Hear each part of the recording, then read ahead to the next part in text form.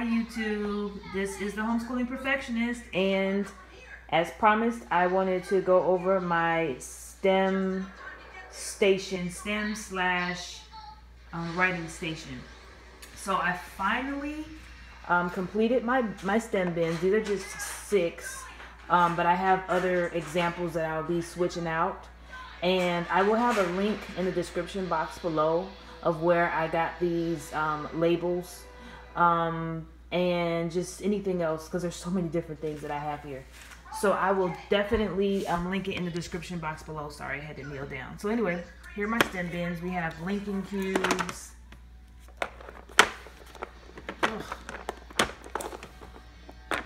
Okay, and then we have Play-Doh and toothpicks.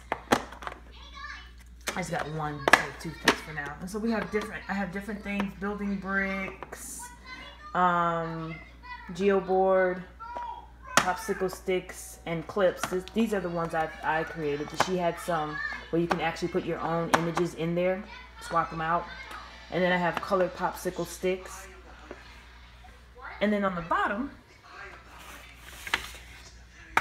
I have little task cards that I put on rings, and I laminated them. And they're just little task cards, so he can do different activities. So this one I'll probably pair with his building bricks or something like that, and then he'll just have to, you know, try to build a tent or just really cool ideas. And then this one is the one for toothpicks.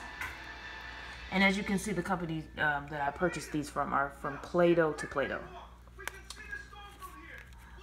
And as you can see, the toothpick structures, I have different cards for those. Some 2D and then some 3D. Here's some more 2D. And then 3D. Using toothpicks and Play-Doh. This is another great activity that he can use his building bricks or popsicle sticks and clips. And these are just famous landmarks. You can try to just use his imagination and build those. I have that. These are my geoboard cards. And again, I will provide in the link where I purchased these things, because I got them from payteachers.com. So you can get them from other places, other sources. Just great ideas. As you can see right here. I put them all in here so you can just grab them. And these are what we will use for our colored popsicle sticks. From Fairy Poppins for the STEM laboratory. So these were great. I purchased these as well. 2D.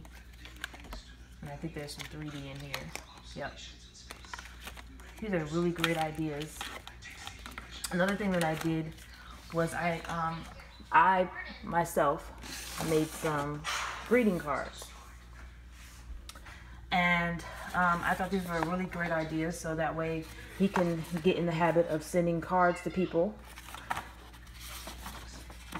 And here's a little message, and he'll color and say something on there, write his name, and then they're from his initials are DJM, and so I just, you know, branded it a little bit.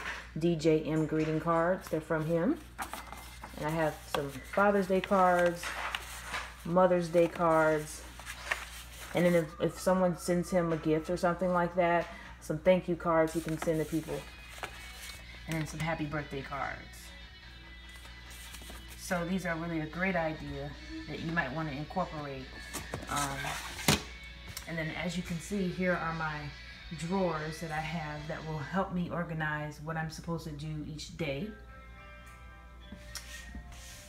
along with my planner at the top, so that I don't forget, because sometimes I will forget to take attendance. So this way I won't forget, because it's right here. And then each bin, I don't necessarily go in order. So what I did was I created an incomplete and a complete slip. So if I've completed that bin, then I'll just flip it over and it'll say complete, and that way I'll know, just in case I don't go in like order. Depending on the mood that my son is in, I may not go in order. So that's why I did that. So I have bins for what we will do each day. the workbooks along with an activity. Oh, another thing that I printed out, I forgot all about. This is from another thing that I purchased on Teachers Pay Teachers. This is living math exercises. I'm going to have to go over this on another video because this is very detailed, but I also laminated these and made them double-sided. And there's addition in here and all kinds of things. So he'll do a workbook and then he'll do an activity. And I have it sectioned off per day. This will let me do a language binder, my language arts binder, because the binder is too thick to put in here.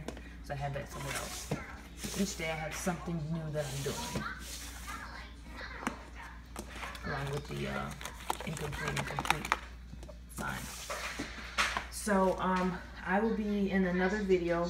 I will be talking about how I planned my whole school year, lesson plans and everything for the whole entire year. Thank you for watching and have a great day. Bye.